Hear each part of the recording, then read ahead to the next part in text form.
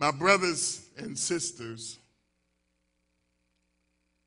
fake news has been defined as news, stories, or hoaxes created to deliberately misinform, or deceive.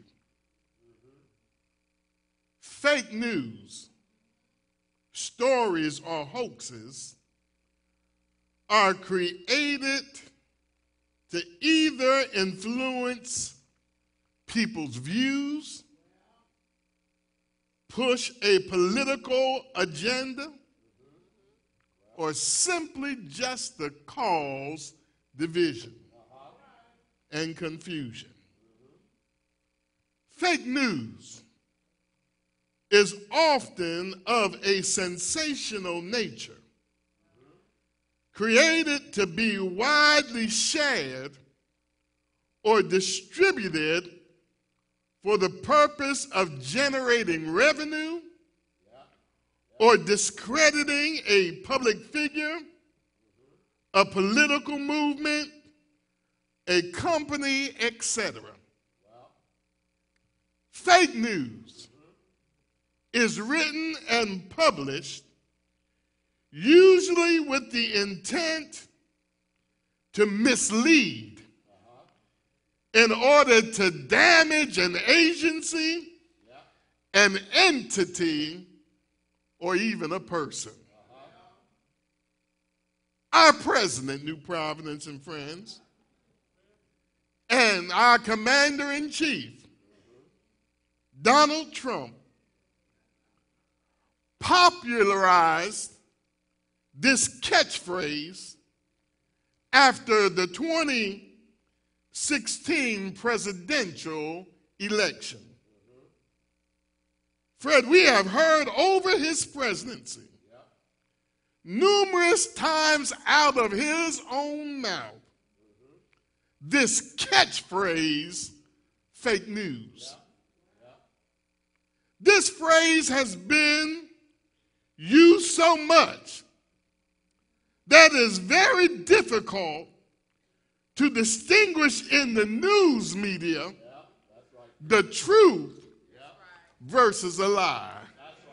Am I right about it? Now, come on. You would think that because President Trump so often speaks about fake news, that this is a phrase that he himself invented or came up with.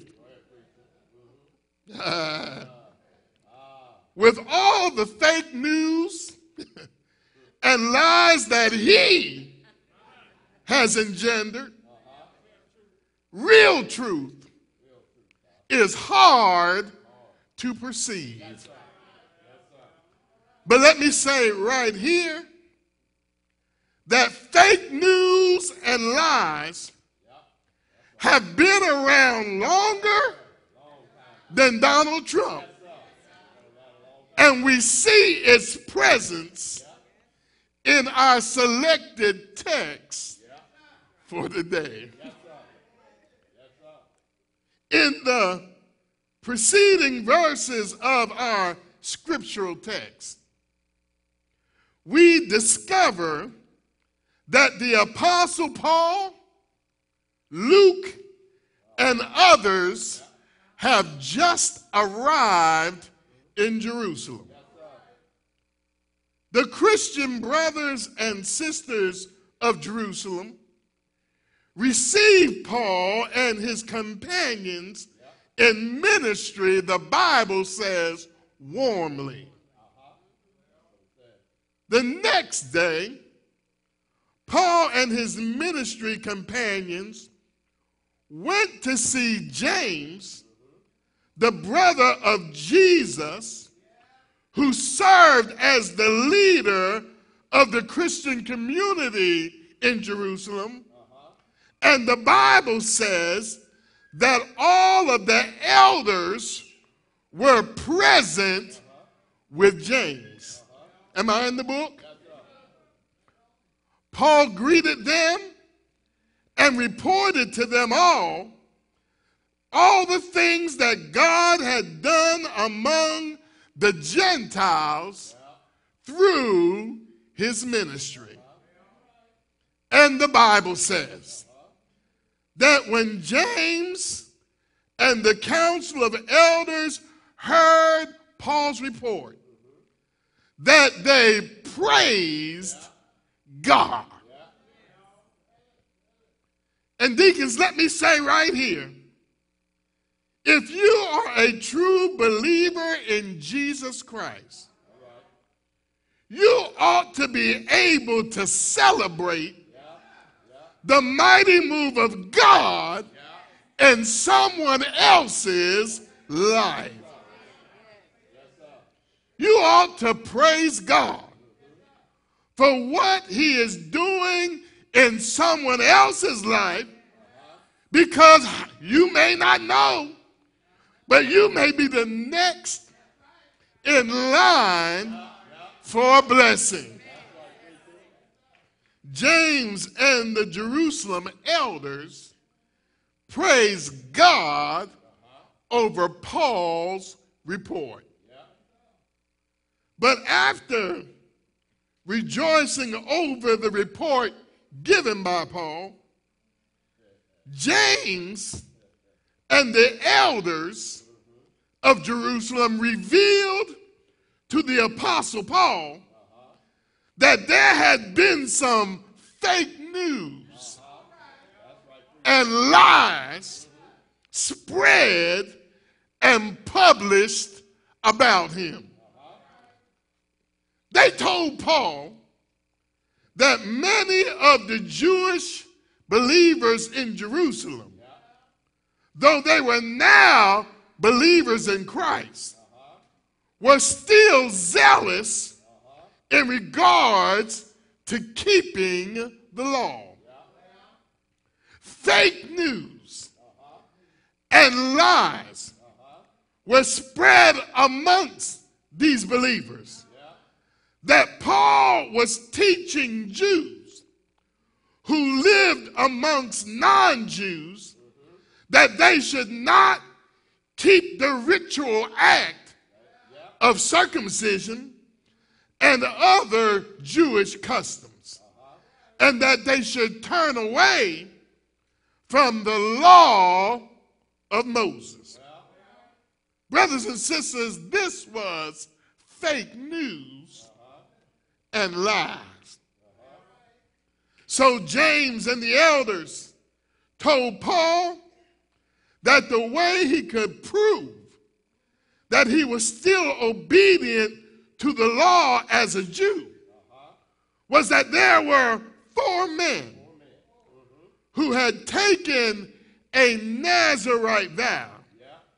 And they said to him, if you join them in their rite of purification, and if you also pay for their heads to be shaven, and pay for the sacrifices that they would offer at the end of the vow, then everyone would know that there is no truth in these reports about you, Paul.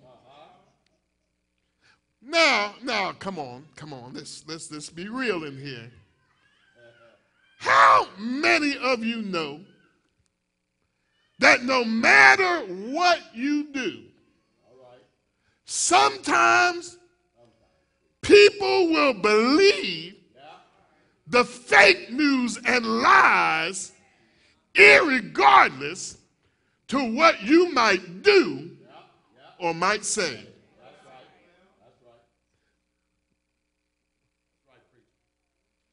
There are some people, Fred, that won't believe the truth, even if the truth came up and smacked them on the head. There are some people locked up in jail right now, and even some people who are now resting in their graves. All because someone rejected the truth. Are y'all listening to me? Well, Paul agreed to do what James and the elders suggested. And so he took the 4 men and went to the temple. And the Bible says that when the 7 days were nearly over, some Jews from the province of Asia saw Paul at the temple. Now, these Jews from the province of Asia had a bone to pick with the Apostle Paul because of the success that he had in their ministry province. And let me say right here, everybody is not happy about your success in God. Am I right about it? Sometimes people will hate you and try to harm you because God is doing a new thing in your life. They will especially come against you if you're one of those individuals to try to help to bring people out of their sinful life. Am I right about it? Well, these Jews from the province of Asia, seeing Paul in the temple, stirred up the whole crowd and seized Paul, shouting, "Fellow Israelites, help us." Am I in the book? Now, if you know anything about how the Jerusalem temple was designed, there was an outer court and an inner court. In the outer court, Gentiles were permitted to enter and worship. Paul, but in the inner court, only Jews were permitted to enter and worship. Paul, being a Jew and undergoing the rite of purification, was in the inner court where he rightfully belonged. But the Jews from Asia snatched Paul out of the inner court and drags him out into the outer court and commences to publish fake news and lies on the Apostle Paul. They begin shouting to those who were gathered at the temple that this is the man who teaches everyone, everywhere, look what they said, against our people, our law, and this place, speaking about the temple. And besides this joker has brought Greeks into the inner court of the temple and defiled this holy place. Now, somebody say fake news. Now, the Bible says that these Jews from Asia previously saw an Egyptian believer named Trophimus with Paul around the city. And guess what they did? They assumed. Tell your neighbor, they assumed that Paul had brought Trophimus into the inner court of the temple where only the Jews were able to go. Somebody say fake news and lies. Well, the Bible says that the whole city was aroused and that they grabbed Paul and began beating him with the hopes of killing him. And let me say right here that fake news and lies can cause people physical harm and sometimes lead to death. Now, adjacent to the temple was the fort of Antonia, which served as the barracks for the Roman commander, officers, and soldiers.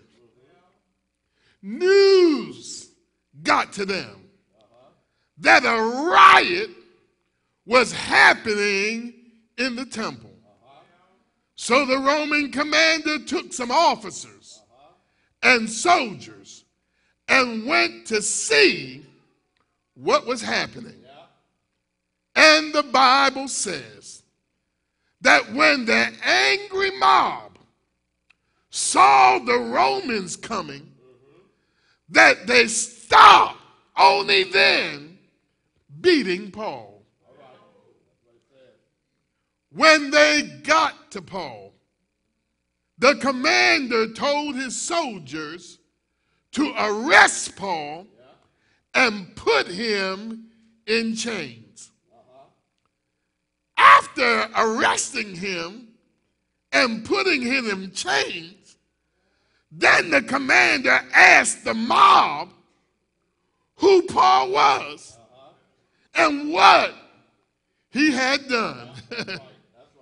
And the Bible says some shouted one thing while others shouted another, so that the commander could not get at the truth. There was so much fake news and lies that the commander could not distinguish the truth. Y'all still with me? So the commander decided to take Paul back to the Roman barracks. But before Paul was carried inside, he spoke to the Roman commander in his native tongue, Greek. And the commander was amazed. The commander said, wait a minute now. Do you speak Greek?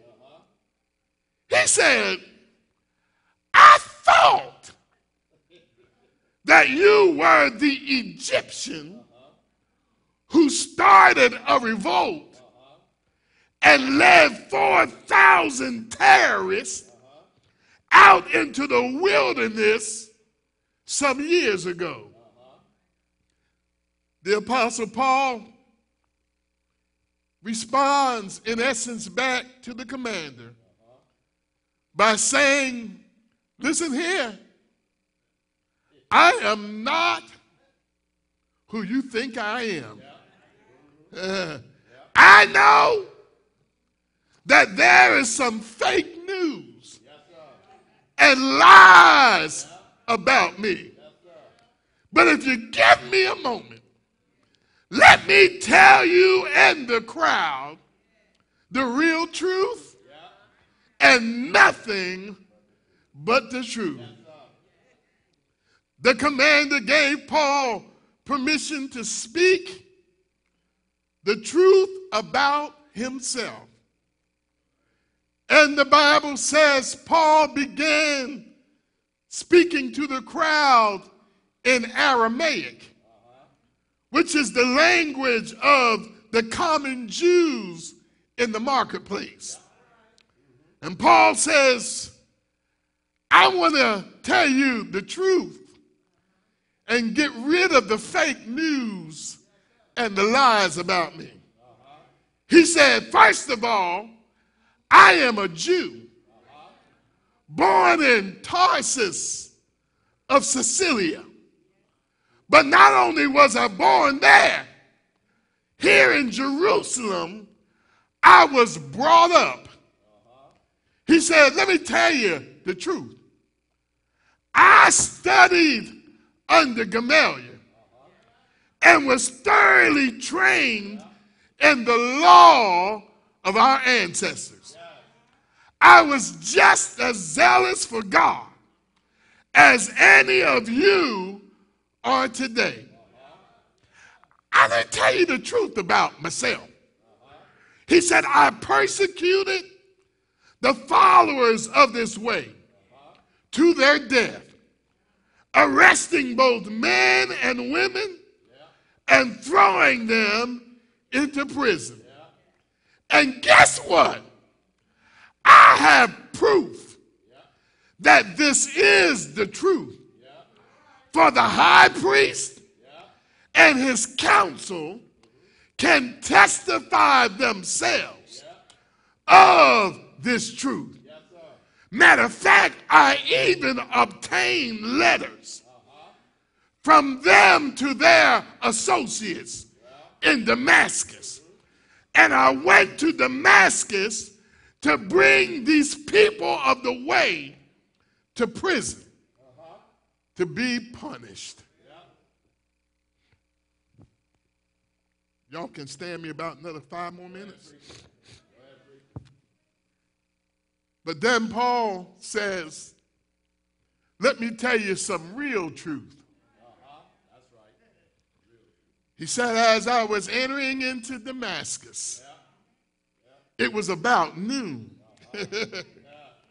And suddenly, a bright light from heaven flashed around me. He said, I fell to the ground, and I heard a voice say to me, Saul, Saul, why do you persecute me? I asked, who are you, Lord? And the voice said to me, I am Jesus of Nazareth, whom you are persecuting. Then I said, what will you have me to do? And Jesus said to me, go into the city of Damascus. Go to a street called Straight, and you will be told, am I in the book? What to do. This is not fake news or lies. This is the truth. Well, I've kept you long enough. But as I go to my seat, I want to tell you about another man who had some fake news and lies spread about him. On a hill called Calvary, Jesus the Christ died that fallen man could be reconciled back to God the Father. But before Jesus went to Calvary's cross, he told his disciples that on the third day after his death, that he would rise again. So God the Father, after Jesus died and was buried in the tomb, the Bible said God the Father sent an angel down from heaven and rolled the stone away from the place that they laid Jesus' body. Now, you're good Bible readers. So you remember that guards were placed at the tomb to keep Jesus' body secure. Am I right about it? But when God sent the angel to the tomb, the Bible says that the guards fell as dead men. They didn't die, but they passed out because of fear. And when they recovered, they discovered that Jesus' body was gone.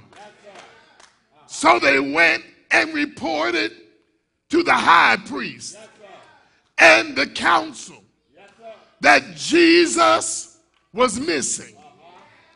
Well, y'all know what the Bible says. They told the soldiers to lie and spread fake news that while they were sleeping, Jesus' disciples came and stole his body. Lean over and tell your neighbor, fake news and lies. But I'm so glad that I know the truth. And let me declare to you today that I serve a risen Savior. He's in the world today. I know that he is living no matter what men may say. How, Pastor, do you know this? I see his hand of mercy, and I hear his voice of cheer. And every time I call him, he's always near. I stop by to declare that he lives. I said he lives. Christ Jesus lives today. How do you know? Because he walks with me and he talks with me. Is there anybody here who knows this Sunday that he lives?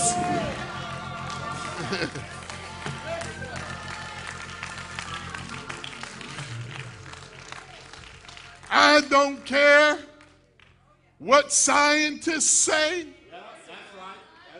I don't care what they're teaching to our students in high school and elementary school and middle school. I know the truth.